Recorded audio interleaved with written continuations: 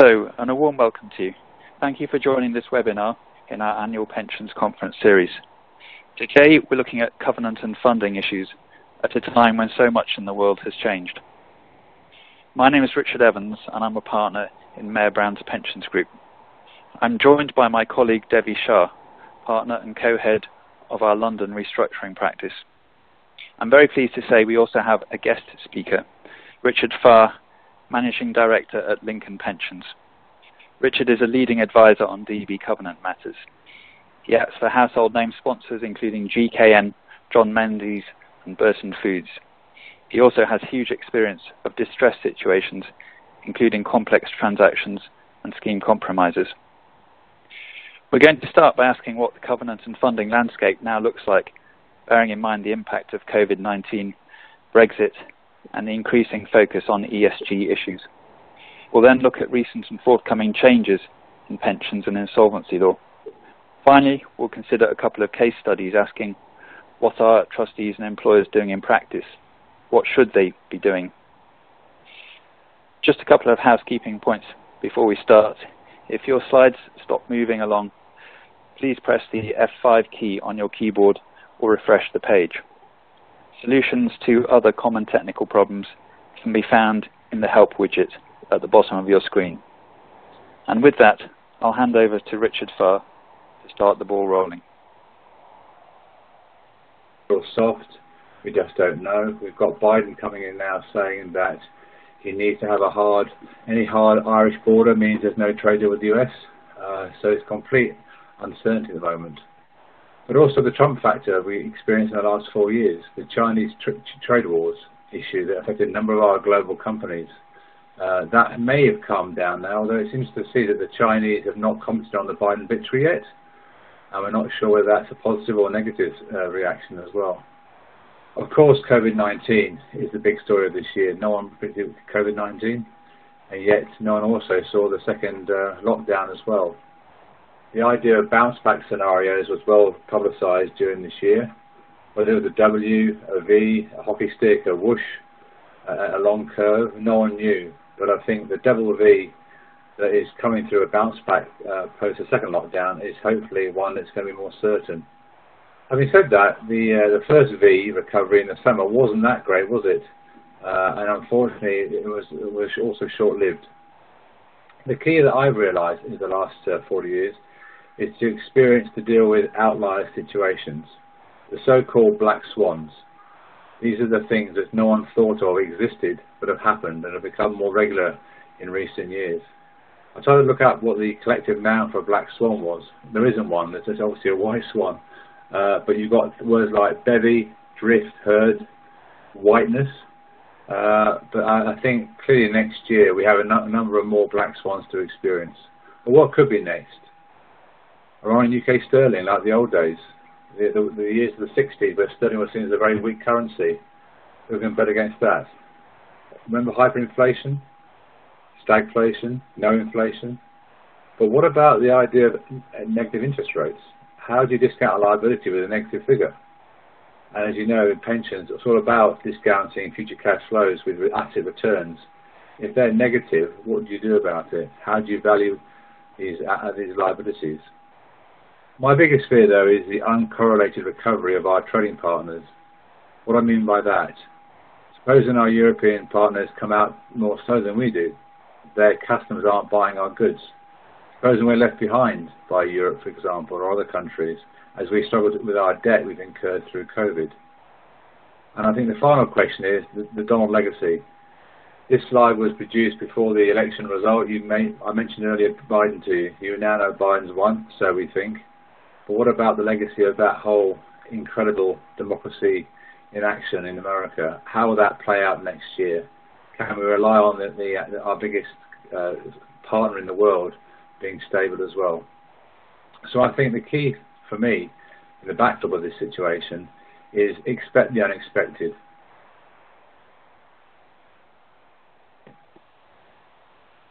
Managed to negotiate a strong view of covenant and therefore have minimised the funding strain on their business by convincing trustees to be less prudent in their assumptions.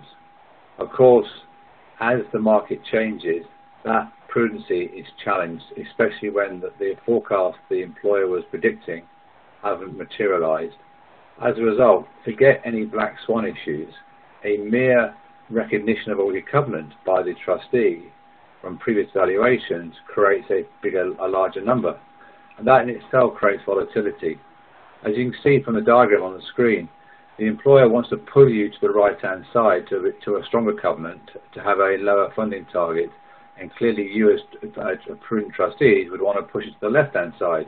It's that tension in negotiation which is finally balanced, and of course at some point when the covenant story becomes found out, potentially, that the trustees suddenly get a pull to the left-hand side to create a higher funding target. But hopefully it's not too late in that situation. We at Lincoln have 9 points on our scale, and we allow, therefore, the covenant to be graded in a very precise way to allow employers and trustees to determine the exact nature of prudency in their assumptions.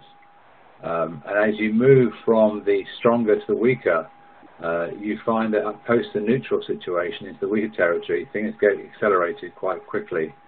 And that's where trustees feel that it's running away from them because the covenant has suddenly weakened somewhat, but their TPs increase a lot more than somewhat in that situation. And this idea of a control watershed is interesting in the sense that trustees are getting more control at a time when the covenant is weakening. And although the control is achieved by having a higher funding target, often you find that the control over what? A weak covenant is hard to control. A strong covenant generates cash. A weak covenant clearly can't generate cash. And therefore the new non-cash options start being discussed as trustees try and protect themselves against a weakening covenant at a time when the employer can't afford to fund a higher TP. It's this balance, therefore, which has been going for the last 15 years that's been held to account. But I would suggest to you on this webinar that the market behind this arrangement is much more volatile going forward. You saw on the previous slide the macro issues that can affect this dynamic. The good news that I've found, though, in the last 15 years of doing this work, is that the advisors, the employers, the trustees are getting smarter about the whole situation. So we're well prepared, I think, for the challenges.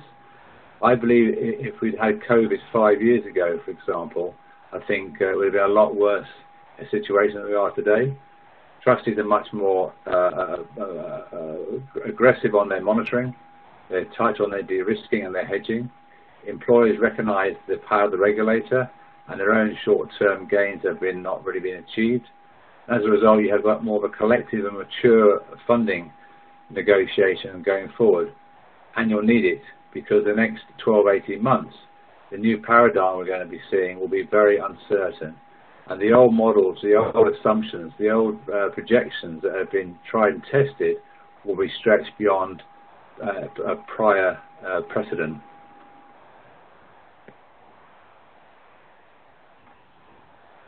So now we know the market in which we're operating under, the conditions which we're going to be facing next year.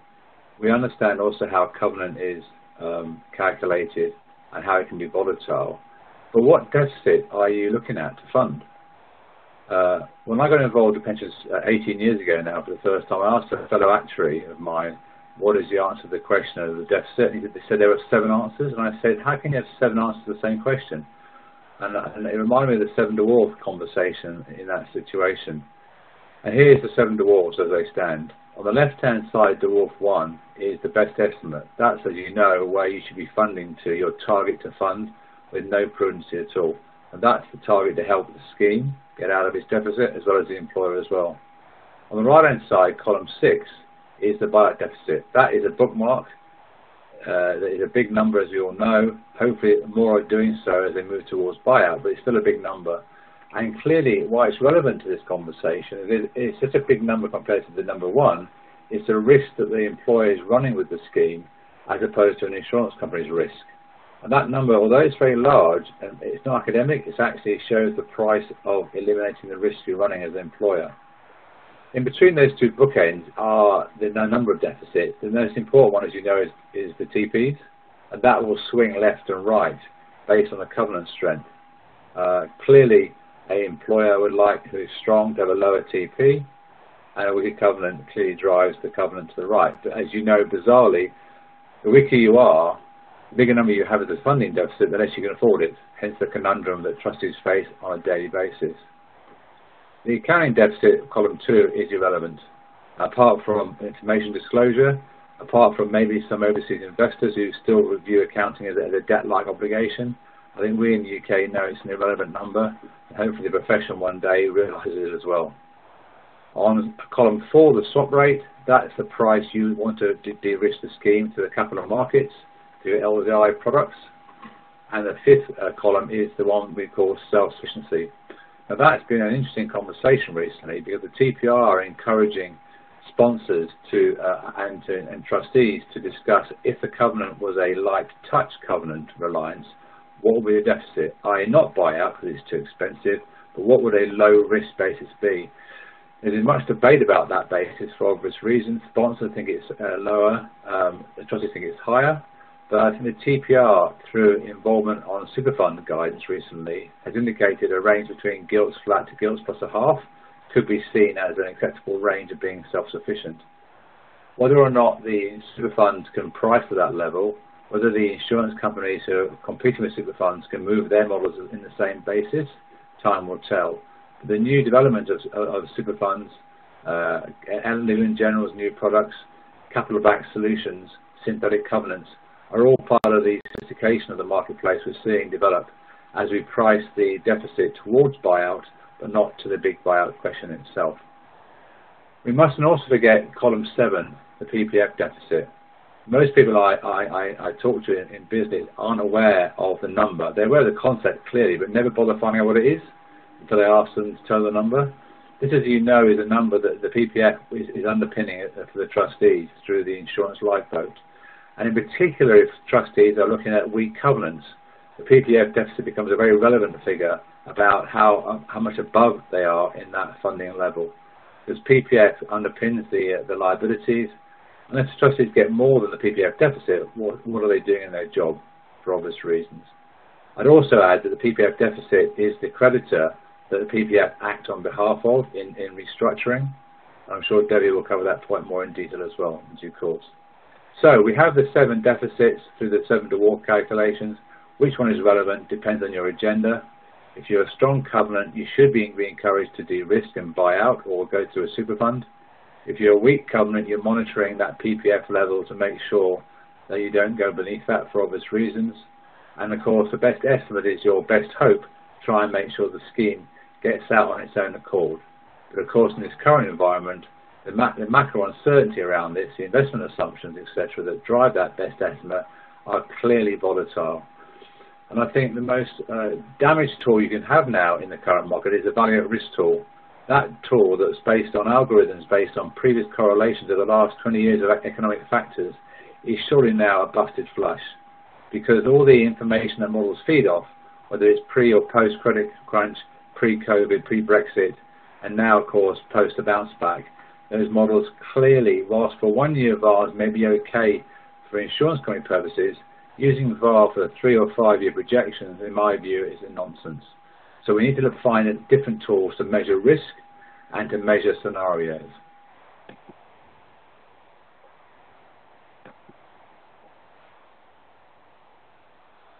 So what is the answer to looking at risk and volatility looking ahead? If VAR is being challenged as a redundant tool from the 19th century, what can we do? What is the future? What is the answer? Of course, no one knows. Anyone who says they know is clearly not in the same planet as all of us, quite frankly. But the key is that TPR encourages to look at is scenarios. Let's stress test the models. Let's see how far things need to go wrong and see what happens to the scheme and the employer. So we're finding a lot more monitoring and scenario testing for our clients. And what if we have the high inflation, for example? What if there's a growth surprise, a bounce back that's better than we thought? Can the trustees take advantage of that bounce back without the constraints of the employer limiting their actions? What about low growth? What about zero inflation, negative inflation, for example, as well? So the key on this slide is to look at stressing the impossible that was impossible before is now possible going forward. We've seen through COVID that Previous 10% reduction in revenue assumptions, which have been a standard recipe for any accountant doing scenario planning over the last 20 years, has been made redundant by COVID. We're looking at 25, 33%, even 100% revenue drops in certain situations. No one would have predicted that situation, clearly. But how did the company survive? Well, clearly no one also predicted government support for obvious reasons. And that, again, gave an underpin. So some clients that I've been involved with, for example, the insolvency test has been passed with flying colours by government support. It hasn't helped profit, clearly, but it's helped the insolvency risk go away because government have declared their hand. So what sectors are at risk that are more important others to look for? Well, obviously the retail sector, clearly, through its acceleration of digitalisation, has been made worse by COVID. Tourism, you've seen, no doubt, the travel industry has been really decimated by the process. You saw today, maybe, this is a 9th of November presentation, the market's bounced back by 30%, 40% today in some sectors because Pfizer announced a vaccine that could be available for Christmas, for example. The volatility of this marketplace is quite extraordinary. How are you as trustees therefore prepared to allow for this extreme rise? The key is to sit down with the employer, look at their own plans for higher risk scenarios. If they haven't got one, then be very worried. If they've got one, let's share that conversation. Let's test their extreme reactions. Let's test the scheme's also ability to react to those situations and do what-if scenarios. The key, I find, that TPR have stressed is not doing the right thing to get the right answer, but doing the right thing in process. Get the audit trail sorted out. Look at the extreme scenarios across a credible range of scenarios and document your thoughts. Make sure you have a clear path of, if that happened, what I would do about it. And then document that process and hopefully have to never use it. But then, of course, you monitor the situation. What are the warning signs that are going towards that kind of extreme situation? So as part of the scenario planning, not only thinking of the scenario itself, but also thinking through the parameters which indicate it's coming around the corner. Clearly that can also be hard as well in itself. It's not obvious sometimes, these situations, but there are certain markers, whether you have a listed group, for example, there are debt pricing you can use, and even just Google is a useful tool to have news alerts to spot key sensitivities for your employer covenant changes, which gives you a heads up about the future. So good luck on scenario planning. You'll find it quite interesting. You'll need an interactive workshop with your employer and your advisors, but you'll find it actually very rewarding to make sure you can understand how durable your employer is and your scheme is. Clearly, covenant was seen to underpin the risk journey, but what risk is there when you're well funded? Surely the scheme itself can get out by itself without regard to the employer's own covenant. And that could be true, of course, but we don't know with this scenario planning you've just looked at on the previous slides whether the employer could be okay under certain scenarios.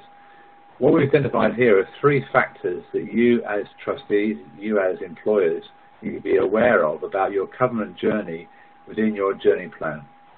First of all, the classic question of affordability. How much can the scheme demand from the employer to fund its path to buyout, to path to de-risking, path to long-term funding target? That affordability debate is clearly crucial here.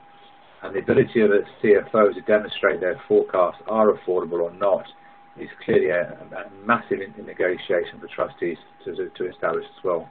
We identify affordability as either high, neutral, or constrained. Clearly, at the moment, with the post-bounce back scenario, I would argue even well-rated covenant stories that will be constrained. Why? Because they're preparing for the bounce-back opportunities. Their competitors, for example, have been struggling. There's a chance to buy them. They've had cost-cutting through furlough. They've reassessed their cost base. They want to trim it further before they have a lean burn bounce-back scenario as well. This all involves cash. Also, and thirdly, perhaps most importantly, the working capital that's been unwound in the last 6 to 8 months through COVID will now have to be wound again. And you'll find that the cash they've generated from their working capital that's funded their short-term cash will suddenly go back into the balance sheet. So don't expect trustees to have a cash-rich, strong employer in the short term. either because they won't be, because of the reason I've told you, or because they want to spend it on something else to grow their covenant. So it's good news that an employer comes to you trustees with a story of growth, but it unfortunately involves little cash to you, maybe as a scheme demander. That's the first factor. The second factor is visibility. How visible is the covenant over the next 3 to 5 years? We've debated in the past how long covenant can be relied upon, and clearly certain covenants are more reliable than others. Unfortunately, what we found from this presentation is whatever you thought was reliable is less reliable going forward, and the visibility of that covenant story is key. Is it stable? Can you see a clear path of covenant? It may not be a good story, but is it visible, for example? If you are in a situation where, for example, in newspapers, where you're going to digital from paper, you know it's a long-term decline or a short-term decline, but at least it's visible, and actually it's quite stable in that decline. You can work with it. Is it uncertain? Is it volatile? And the third factor is reliability. Once you can see a covenant story, how reliable is it? The sectors you're into at the moment, how reliable are those sectors to challenge and change? Are they a winner or a loser? As we all know, unfortunately, most DB schemes are legacy from the old economy industries, and new businesses tend to not have defined benefit schemes. As a result, by definition, the sectors that you're in are going to be challenged, and the demise of those sectors could either be inevitable in the next 3 to 5 years or even in the next 10 years. How can you have a journey plan of less or more than those periods if your reliability of covenant can't reconcile to that journey plan as well? So these covenant factors help the trustees unravel the underlying dynamics at play with the covenant structure in determining your overall funding strategy and your journey plan. It's an interesting journey to do this, of course, and the covenant is key to underwrite that risk, that shortfall, and that story. I'm now going to hand over to Richard now, who will look at the relevant changes in the pension law and regulations against this backdrop. Over to you, Richard. Thanks, Richard.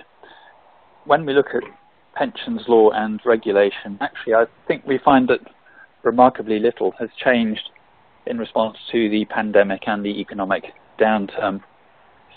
We do have the guidance from the pensions regulator, which it issued when the pandemic broke, and which said that short-term contribution holidays could be agreed on a light touch basis, which was helpful. And the regulator has also said it will be sympathetic to longer-term changes to recovery plans subject to conditions as to justification, mitigation where possible, and equitable treatment. But otherwise, as I say, we haven't really seen much of a regulatory response to the pandemic. The scheme funding regime remains much as it was. And furthermore, both the government and the regulator have said that they're going to push ahead with their long-standing proposals to beef up the regime. So over the next year or two, we're likely to see new requirements for all trustees with employer agreement to introduce long-term funding targets, and the introduction of the regulator's twin track approach to demonstrating compliance, whereby schemes can opt either for a fast track approach, provided they tick specified boxes, or their own bespoke approach, which will be subject to careful regulator scrutiny. Now, against the background of the pandemic and downturn, it seems to me this is going to be challenging. The proposed long-term funding objective must be a good thing, but trustees will find themselves having to set or revisit their objectives at a time when the future has never been more uncertain.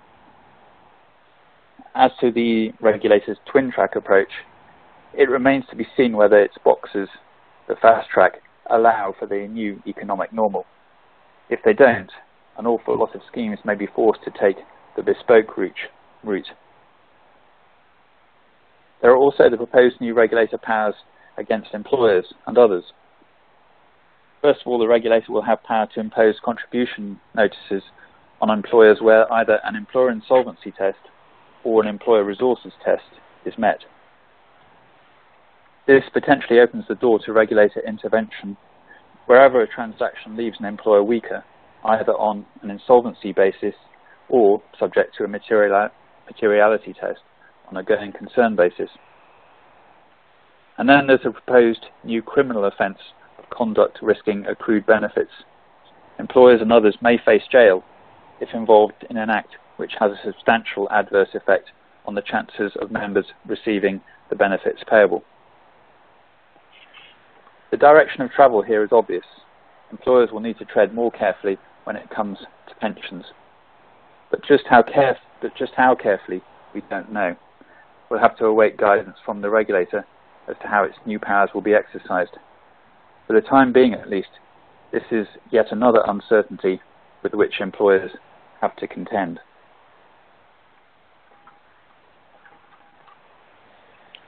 What we're seeing among many of our clients is that they are targeting, or indeed have achieved, a self-sufficiency basis. So the idea, as Richard Farr mentioned, is that investments are substantially de-risked and that the scheme should be fully funded on that de-risked basis so that there is minimal reliance on the employer covenant. I say minimal, but of course the employer will still be on the hook under Section 75, and a self-sufficient scheme may still have a significant Section 75 deficit. You'll remember this was apparent from Richard's Seven Dwarfs.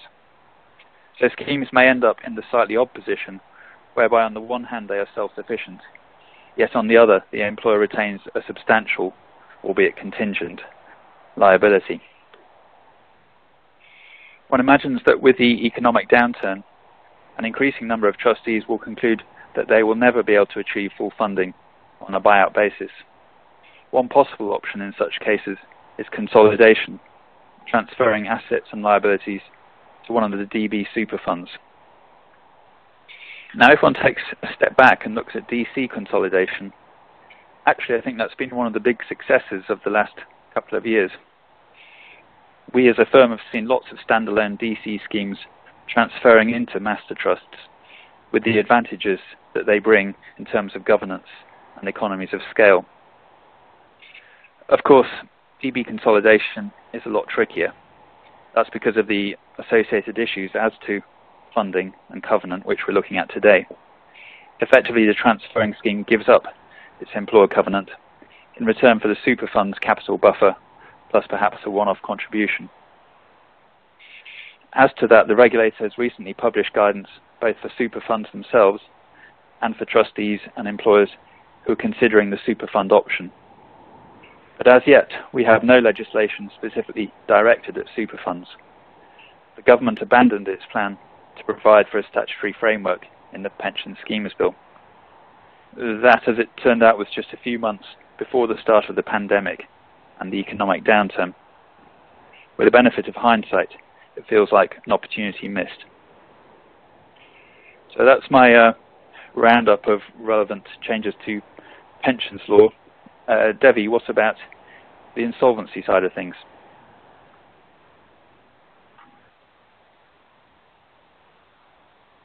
Thanks, Richard. We've also had some relevant changes to insolvency law that our clients in the sector need to be aware of. So in June 2020, the Corporate Insolvency and Governance Act 2020 came into force, and this introduced two new restructuring tools. The first of these is a standalone moratorium to give companies relief from creditor action while they seek to restructure.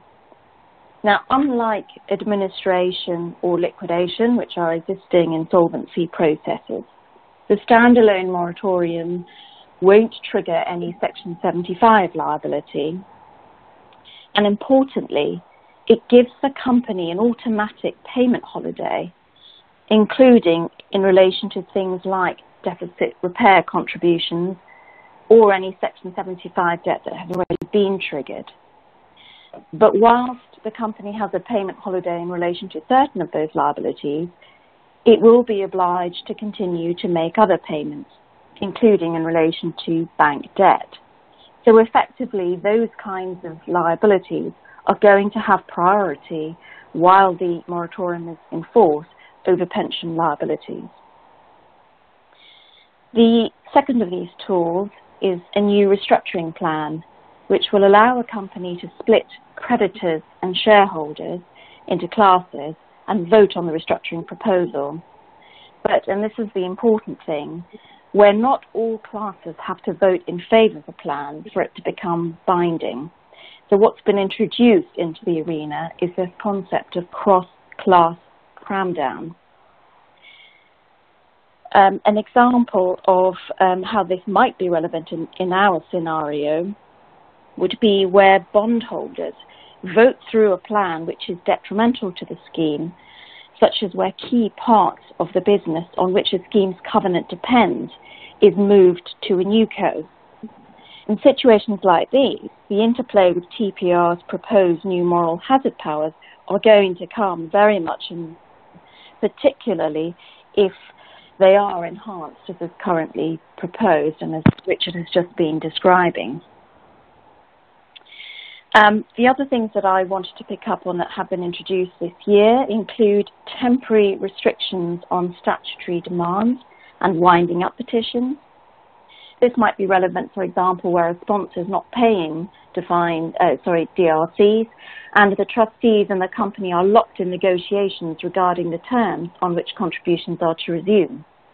Trustees may not be in a position at the moment to threaten to wind up the sponsor in order to encourage them to come to the table, so you may well have less leverage in current circumstances.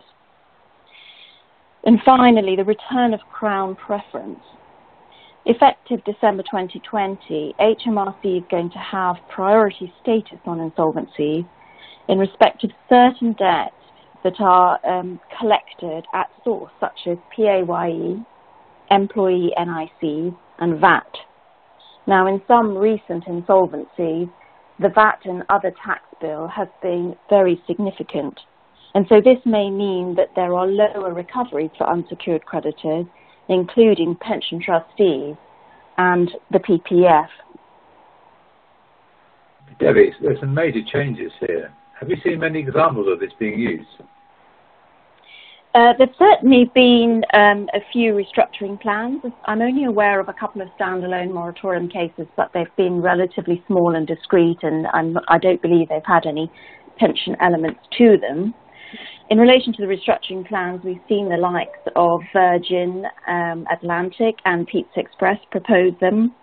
Now, none of these situations have involved these plans being used to the detriment of pension schemes, but I do think it's very important for everyone to understand these options are out there, whether you're on the trustee side or on the company side. And, you know, that's one of the other really interesting things about the scenario that you're in at the moment. If there is an element of distress, the negotiation, the discussions are not now just between the trustees and the sponsor. There are a lot of other stakeholders who will be involved, whether directly or indirectly, in deciding what the ultimate outcome of any negotiations are going to be.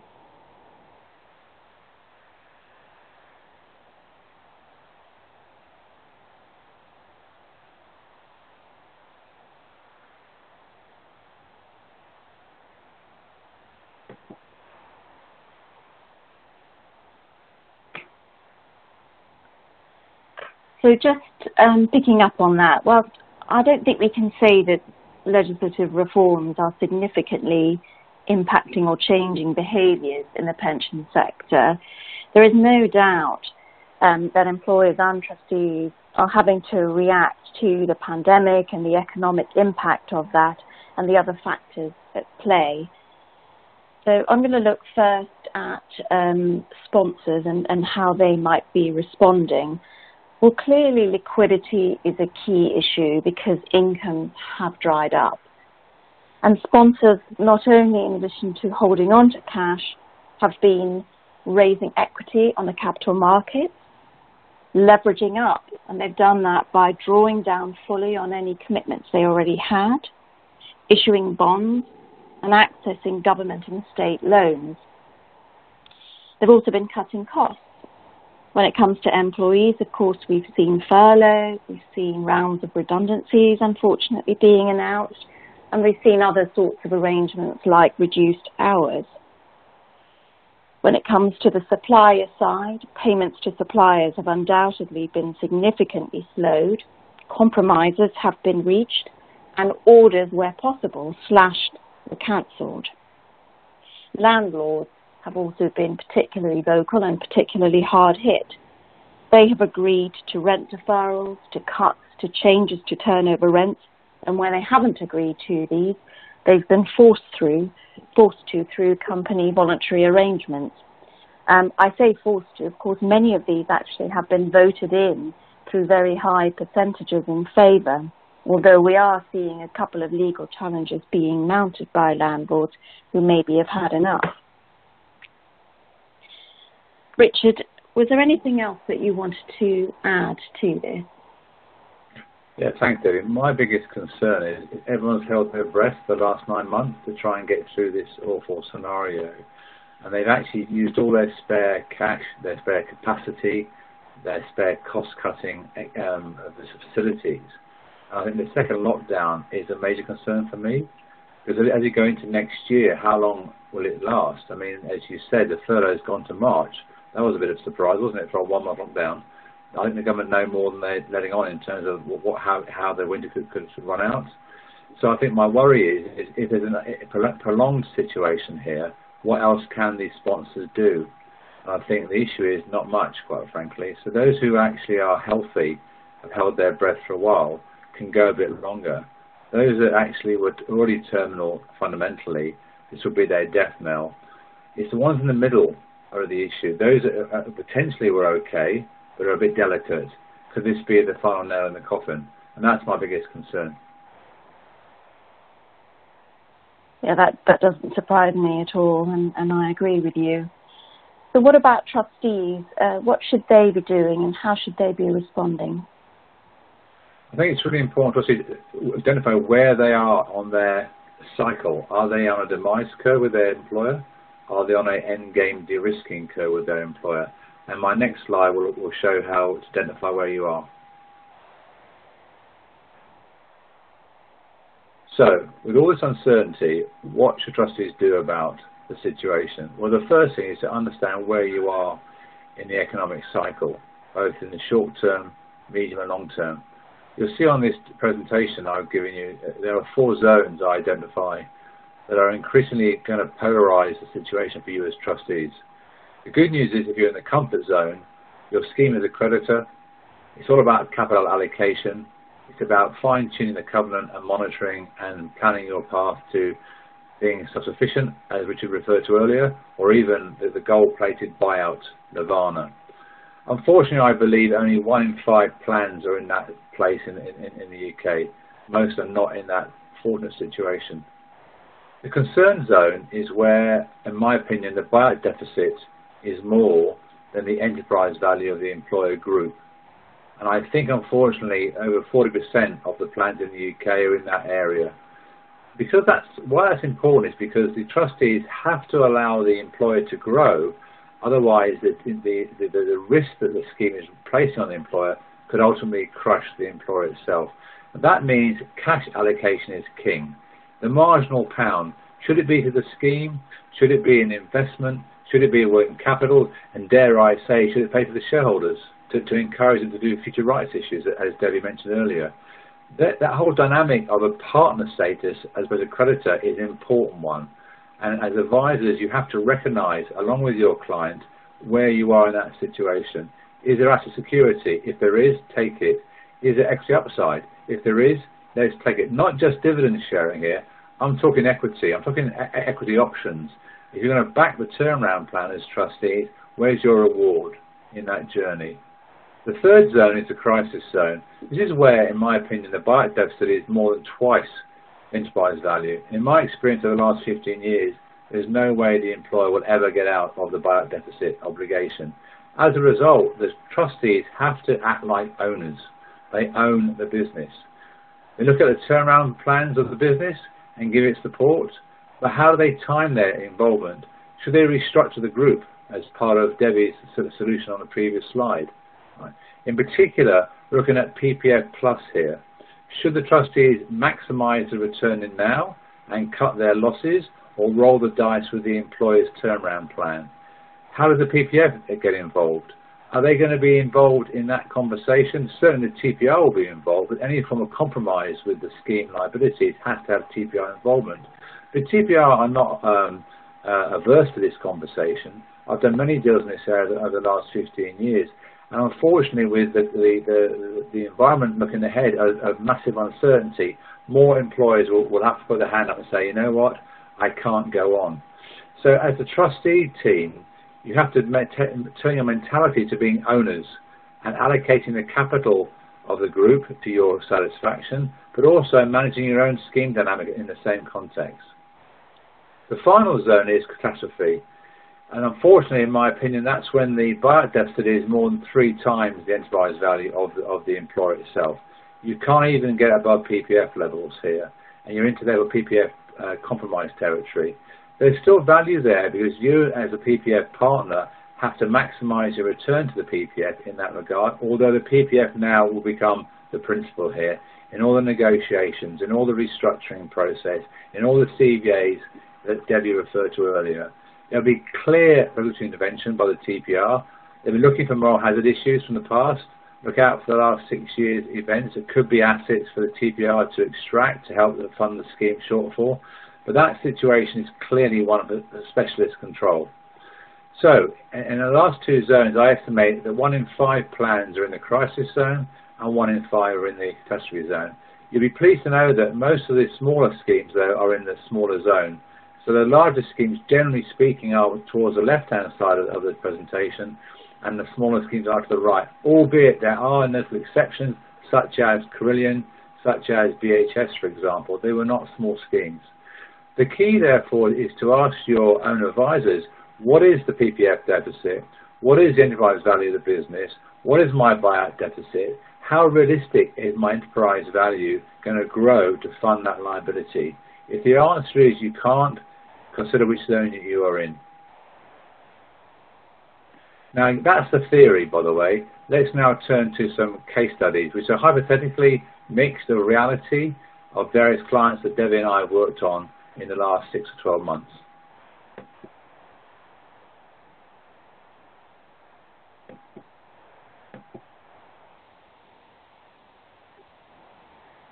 Thanks, Richard. So in this first case study, we are looking at a distressed business in the leisure sector. Before 2020, it was a successful business with a history of year-on-year growth and a strong covenant. Because of the sector that it's in particular, it's in the eye of the COVID-19 storm and has ended up having either no or drastically reduced income and being potentially or actually in breach of various covenants under its existing and new debt facilities. What does that mean?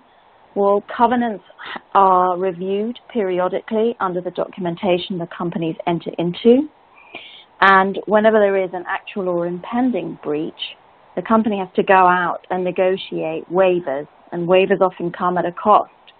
That in turn means that they are constantly in a cycle of being on a knife edge, because any time a waiver isn't given, that may lead to a default that could bring down the whole pack of cards.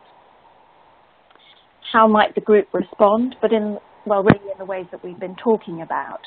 So raising secured debt, raising equity, cutting costs. If DRCs are payable, it may seek a payment holiday, may have already done so, may have done so more than once.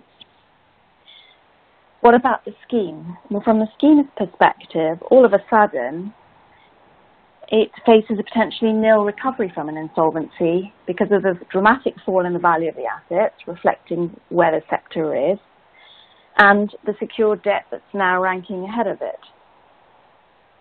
What might the trustees ask be in that situation? Well, first off, they might be looking for mitigation for the dramatically worse position the scheme finds itself in, with a sponsor with a weaker covenant and the secured debt that's been layered in ahead of the trustees' claim. The trustees might be looking for an immediate cash injection.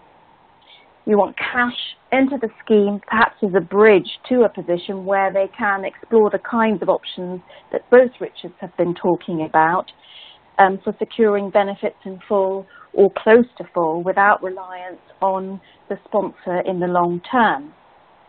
In addition, one of the things that the trustees may have their eye on is that there is now a potential Section 75 deficit, and even if they can have some cash injected into the scheme, they might be looking for some kind of security or escrow arrangement to be put in place to give them comfort that the Section 75 deficit will be covered off, or covered off as best can be, at least until the covenant of the company improves, when there might be agreement to release any such security or other arrangement. Now that's all great from the point of view of the trustee, but what about the company? All of this is incredibly challenging for companies for all the reasons we've been discussing. And actually there's another dynamic that we're finding in play at the moment. I mean, one of the things that's perhaps a little unusual about the current situation is that really bad things are happening to really good companies.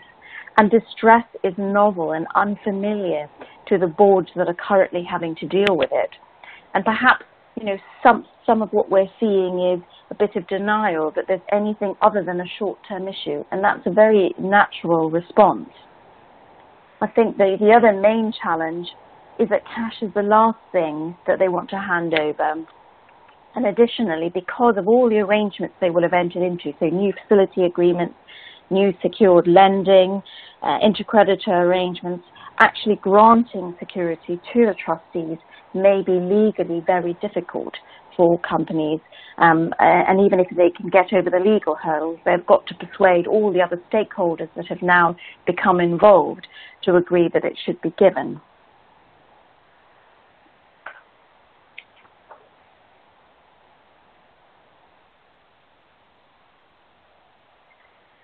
Richard Evans this time, if I can turn to you. For trustees that are locked in a negotiation of this kind, what should they bear in mind from a legal point of view, and what sort of tools and levers might they have to help them work through a successful negotiation? Well, let's start with the trustees' duties in this situation. The trustees have a fiduciary duty to further the purposes of the scheme. We know that from the 2015 Merchant Navy case. And the main purpose of almost any pension scheme will be to secure the accrued benefits of members. So from that, I think it's obvious what question the trustees need to ask themselves. How best can we ensure that benefits are ultimately delivered? So once the trustees are clear as to their duties, they need to ask themselves what they can or should actually do. And for us as lawyers, that starts with a balance of powers analysis. So under the trustee rules and under legislation, what levers can the trustees pull? And which entities within the corporate group are potentially on the hook? Trustees will then need covenant advice so they can assess what value the levers can deliver in practice. And investment advice may also be needed because, remember, trustees will always have power to change investment strategy unilaterally, subject only to prior consultation with the sponsor. This would also be the time, if it's not already been done, to check the small print of any guarantees or special purpose vehicles put in place in the past. What recourse do those arrangements give the trustees in a distressed situation, and against whom? The issues here, as will be obvious from what I've just said, are multifactorial. So the trustees' different advisors will need to work together to identify the best or least worst option. Time is, of course, going to be of the essence, but remember that trustees' decisions could well be scrutinized by members, by the regulator, or indeed by other creditors. So it's important to get the process and the audit trail right. At that point, perhaps a question for Richard Farr. What view is the regulator going to take of all this, and how best do trustees manage the regulator in this process? Thanks, Richard. I think your point about the process and audit trail is absolutely key. I mentioned earlier that there's no right answer in pensions at the moment, given the uncertainty, but actually documenting what you've done and why you've done it and who you've taken advice from is absolutely fundamental to this. The TPR are very actively involved at the moment, as you've seen in recent cases. And whether you're an employer side or a trustee side, I've actually welcomed the TPR's involvement. They've got a clear mandate to gear up their process. Their supervisory teams are much more focused on the issues involved, and their enforcement team are ready to pick up the actual next phase of any conversation. What I've found, the TPR are very supportive of trustees in asking the right questions. I think the old legacy attitude from corporates, well, the TPR are all bluff and no real fact, is definitely changing. And we've seen cases where TPR have acted within months of issuing warning notices, for example, in certain situations. And they've been very specific and directive in their correspondence, which is very welcome, I think, to both sides, albeit annoying for the employer sometimes. Clear regulatory involvement with rationale and logic is actually, I think, a theme that everyone's actually seeing coming through in the marketplace today. So I think, and next year with the new code coming through and the new pension bill, as you referred to earlier, Richard, I think there's going to be a lot more scrutiny and accountability in this next 12 or 18 months of activity. I'm going to now also look at another case study, which actually isn't in a distressed area, but more in the end game area. But actually, it did start in a potential distress situation. This is an example of a very interesting case where we had a classic overseas listed parent who wanted to get out of a non-core activity globally, and that included a UK also business model. Non-core had also had a DB legacy to it, as usual, and we had battle-hardened trustees who weren't professionals but very experienced, who saw it coming. They'd embedded into the actual scheme arrangement overseas guarantees, parent support, plus, more importantly, closure triggers. So they were well armed for any potential closure of the UK. In this situation, the company offered a deferred buyout with temporary guarantees to encourage the trustees to act under that guarantee arrangement from a synthetic offshore covenant. And that was being well developed at the time when COVID happened. That clearly affected the sales process globally, and as a result, everything was put on hold. What was interesting was the employer had gone through a very steep learning curve about pension risk and decided, given what they had experienced, they wanted to actually get rid of the scheme anyway in that process. And despite the no need to fund to an endgame process under their UK obligations, they got group support to look to an endgame process here. And they're now looking at pricing super funds, the legal and general ISS APP products, a couple of back solutions, and also looking at runoff with other synthetic covenant providers. I think this is a good example of dynamic learning curve, understanding the risk attached to both sides, and creating a proper solution in the uncertain life we're seeing going forward. I now want to hand over to Richard to sum up.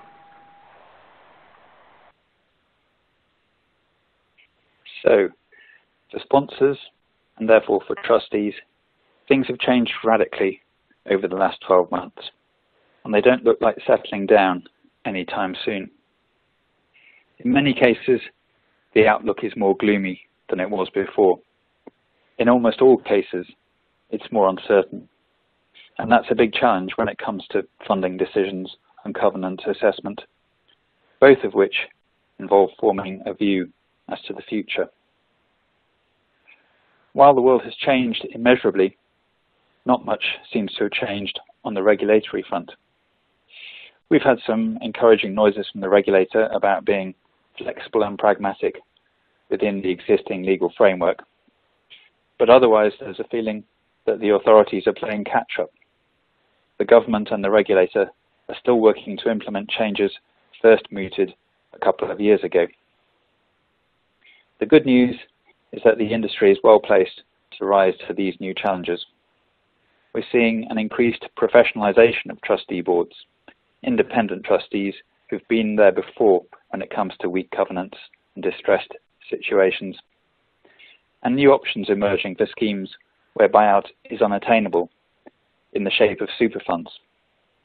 And last but not least, hugely experienced covenant advisors and pensions and restructuring lawyers who can help trustees and employers navigate these difficult new waters. That seems like a good note on which to end. So that brings us to the end of today's webinar, which forms part of our annual Pensions Conference series. Thank you for listening. We hope you found it useful. I should also say a special thank you to our guest speaker, Richard Farr. If you submitted questions during the course of the webinar, we'll get back to you shortly. Alternatively, please feel free to contact any of us using the details shown on the screen. Thanks again, and we look forward to welcome you once more in the near future.